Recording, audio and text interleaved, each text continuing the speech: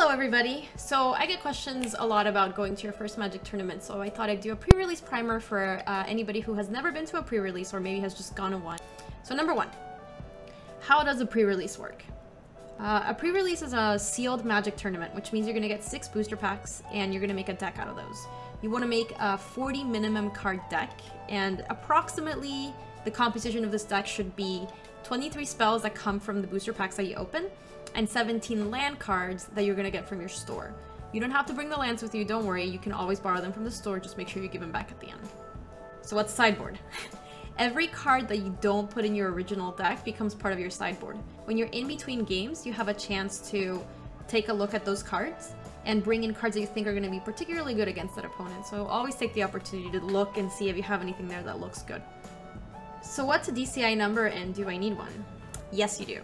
So if you already have a DCI number but don't remember it, that's not a problem. The store can look it up for you if you give them your first and last name. If you don't have a DCI, just show up to your pre-release a little bit early so that they sign you up. And then you don't even really have to remember it. The store can always look you up, but if you remember it, the stores will definitely appreciate it. What should I bring to my pre-release? So the most important thing before pre-release is just to make sure that you're actually in the event. So call your store, see if you can pre-register for it. If you can't, make sure that you get there in time so you actually get a spot and you can actually play. Everything else is tangential. You don't really need anything, but some things that are nice to have are a pen and paper so you can write down life totals, and dice to potentially keep counters on track of counters on creatures. You can also bring something like a playmat and sleeves to protect your cards, though like I said, these are really not necessary, they're just nice to haves. So what should I do if I don't know what my cards do? Great question.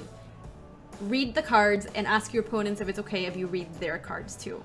Most people aren't gonna mind, and it's a very common practice, and you just want to make sure you actually know what these cards do, because this is a pre-release. People are first playing with these cards now, so not everybody knows. It's perfectly fine to make mistakes, so you just want to make sure that you have a chance to read it and read it once again, and ask your friends if you have any questions. You can also ask a judge. So speaking of judges, when should I call a judge? Awesome question. If you ever have the idea of, should I call a judge here? You should call a judge right there.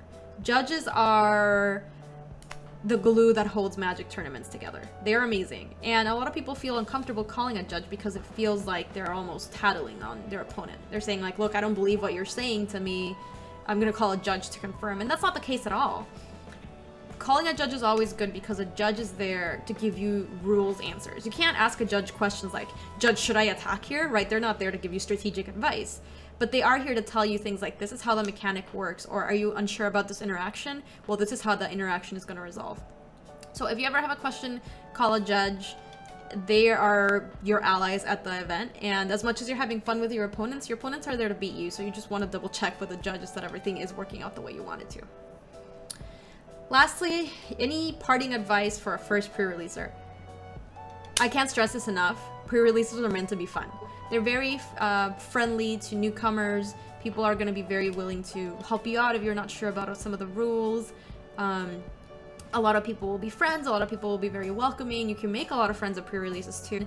It's okay if you lose. It's okay if you build a bad seal deck. It's okay. It's a rite of passage to do bad at the first couple of events that you go to. Magic is a hard game. If you enjoyed this, you can check out my YouTube channel where I play with a lot more decks. I play limited, sealed occasionally, a lot more constructed, standard, modern.